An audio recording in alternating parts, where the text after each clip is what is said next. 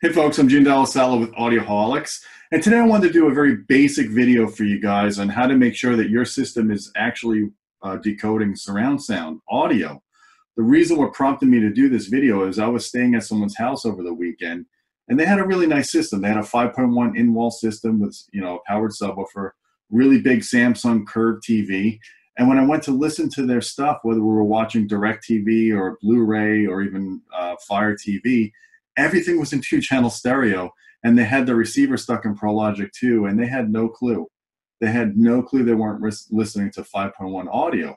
Now, these folks I was staying with are very technically proficient people. They're actually both degreed engineers, electrical engineers. But it doesn't matter, what kind of degree you have or how savvy you are technically. If you don't do home audio every day and you're not really into this stuff like I am, for example, it's very easy to set this stuff up incorrectly or to not take it that extra mile to get everything set up so you're getting the right audio and the right video. It's not just about plugging the cables in and hoping everything works. I'm sure some of you realize this, but a lot of source devices, you have to actually configure them so that they're broadcasting their stream in 5.1 or in surround sound as opposed to just two-channel PCM. So what I did was I just put together a collage of pictures to kind of give you guys some examples. Now, more advanced viewers probably want to skip this video. This is more for the neophyte or just someone that is not sure whether or not their receiver is putting out 5.1 audio. So let me show you what I put together here. We're going to start out with the cables, okay? If you want to do 5.1 audio or above, 5.1 meaning Dolby Digital, Dolby True HD, Dolby Digital Plus, and then even Atmos, you really need to do HDMI. HDMI is the only approved digital media between source devices and your receiver that's going to output HD audio and HD video. So really what I tell people is if you've got a Blu-ray player and you've got a Fire TV and all that stuff, make sure you're running HDMI from each of those source devices into your AV receiver, into each of the unused inputs. You can use Toslink. This is fiber optic or Toslink. You can use this on your Fire TV, or you could use it on some of the DVD players or some of the older source devices, like say even a CD player, if you're playing DTS 5.1 CDs. You're one of the people that still own those. The thing about Toslink, the limitation of Toslink is it will not go beyond Dolby Digital or DTS. So if you want to do Dolby True HD and you want to do DTS HD and Dolby Atmos, again, HDMI is your only game in town for that. Definitely don't use standard analog interconnects anymore. This is not acceptable for using for any device that outputs beyond two-channel audio. So if you're running a Blu-ray player and it has two-channel analog outputs, if you connect these two-channel analog outputs into your receiver, you're only going to get two-channel, and then your receiver, if it's in surround sound, it's just going to upmix it with whatever upmixing technology you have on your receiver. So again, guys, it's very important to make sure you're using the right cables. As Scotty would say from Star Trek, the right tools for the right job. So please, guys, make sure you're using HDMI, or if you're using Toslink for Dolby Digital or DTS 5.1, or even you could be using coax. This is a digital output that's on some of your source devices, even your cable TV boxes. So if you do use coax, it's the same thing as if you're using fiber optic. They're very similar in terms of their capability. That is acceptable to get 5.1, but again, you're not going to get Atmos, you're not going to get Dolby Digital Plus, you're not going to get lossless surround decoding using these two connection methods. Again, you need HDMI, okay? So I think that covers that for cable connections. Let's look at some back panels of equipment devices so I can show you a little bit more. So if I want to zoom in a little bit here, sorry. Here you see you have an optical output. This is on a Fios TV box. You have HDMI, and then you have, I think you have a coax. Actually, this one doesn't have a coax. So again, here are your connections for your cable boxes. This is the DVR box, so this one has a coax as well. Again, these are acceptable for 5.1 audio, but if you want better than 5.1, like for example, I believe Fios is now doing Dolby Digital Plus. I'm not sure if they're doing Atmos yet, but I know Fire TV is doing Dolby Digital Plus, and they just announced that they're going to be doing Atmos. So you need to use the HDMI. So this is my cable box, for example, that I'm showing you.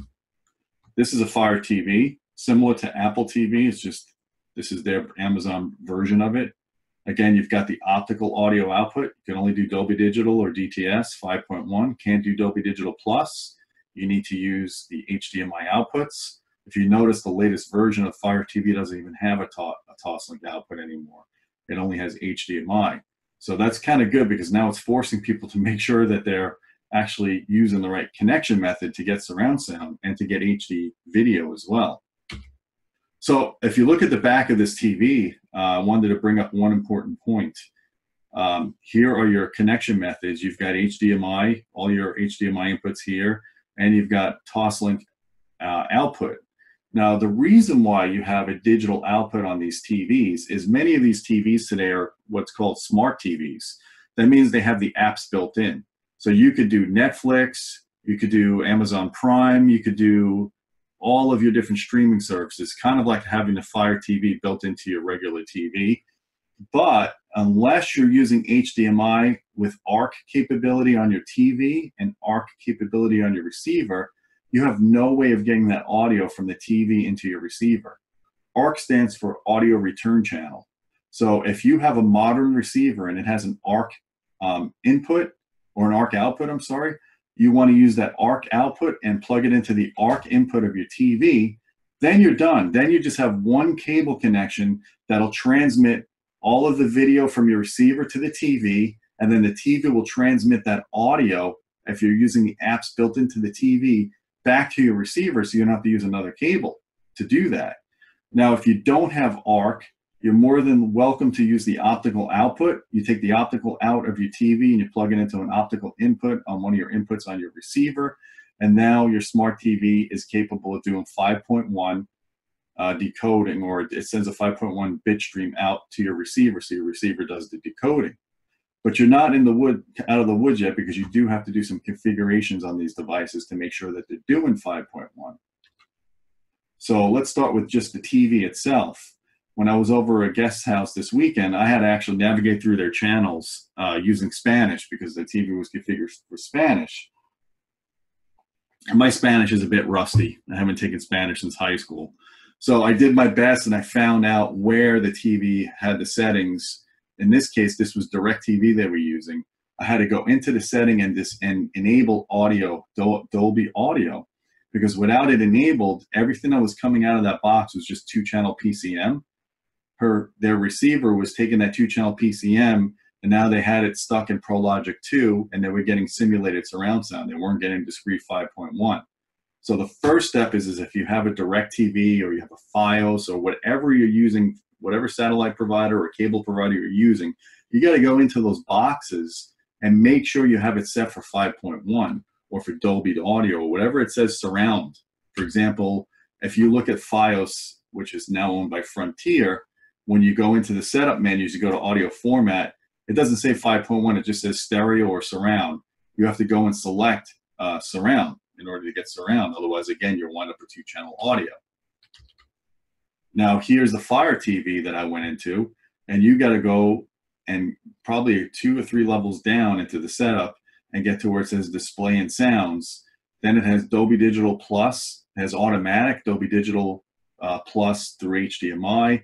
I think whether you use automatic or HDMI, it's pretty much the same thing. Automatic will just sense whether or not your receiver is capable of doing beyond 2-channel, and it'll broadcast to 5.1. Otherwise, it'll just give you 2-channel. But when you get these Fire TVs out of the box, they're not set for 5.1. And I don't believe Apple TV is either. I've not really messed with that, but my experience is almost every source device you get, you have to make sure it's set for 5.1 output, or you're getting 2-channel audio. And a good way to check this is when you go into your receiver menus. I actually didn't want to show you this one yet. I wanted to show you this. Once you set up your source, let's say it's Fire TV or a Blu-ray player, and you hit play and it's producing audio, there's usually an indicator on your receiver front panel. It shows you the number of speakers that are discrete that are being decoded. So in this case, it's 5.1 here. You got the 5 speakers in the subwoofer. It's an old Yamaha receiver. It even says Dolby Digital over here. there's usually indication there. So that's one way of knowing for sure that you're doing 5.1. The other thing is a lot of receivers have an info button on the remote control. You hit that info button, it'll tell you what your format is. In this case, I'm doing Dolby Digital Plus from Fire TV, sampling rate of 48 kilohertz and 3.2.1. So it's 3 discrete channels up front, then your 2 surround channels, and then the 0.1 for the bass. Now I know that I'm doing 5.1 surround. So I always like to check that when I start something or it's the first time I use a source and I'm unsure. Now, one more I wanted to show you is even in the Oppo Blu-ray player, an Ultra HD Blu-ray player, you have to go into the audio setup.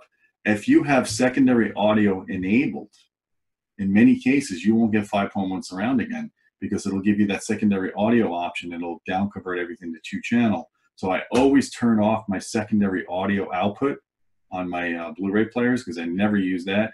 I make sure the HDMI audio format is auto or bitstream. The SPDIF, if you're using, this is the Toslink output. If you're still using that, you set it for bitstream.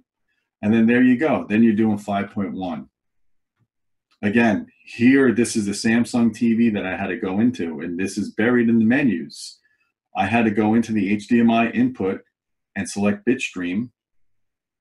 And then the other thing I have to tell you about TVs, in many cases, when you're doing audio from the output of your TV into your receiver, so you're doing your smart apps, you have to go and disable the sound from your speakers on your TV.